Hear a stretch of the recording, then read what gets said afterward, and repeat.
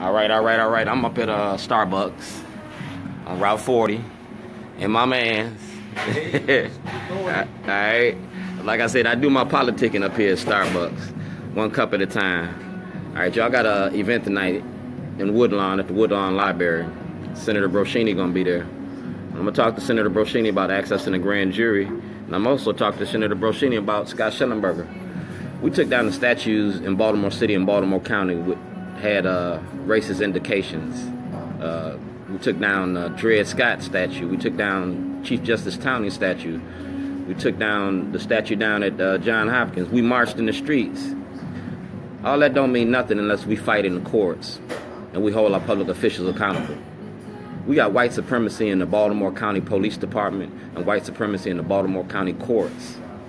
The officer Scott Schellenberger abuses his power and he incarcerates blacks, Hispanics, and poor whites at a disproportionate rate for the same crimes that your white people in this community are committing. Now, when I see you, this ain't my first day on the playground. This ain't the first day talking to you about this. Scott Schellenberger kidnapped me and stole property from me. So Scott Schellenberger needs to be held accountable. I want access to the grand jury, and we can do it one way or the other. You can give me access to the grand jury through the county. You can give me access to the grand jury through the city or the state.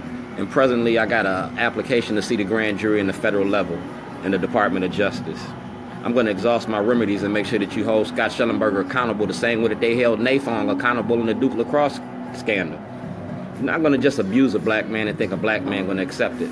I'm not him. I'm not built like that. I'm built to come see you.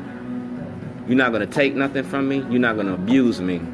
I am Dred Scott, and I'm fighting for my rights. I'll see you tonight.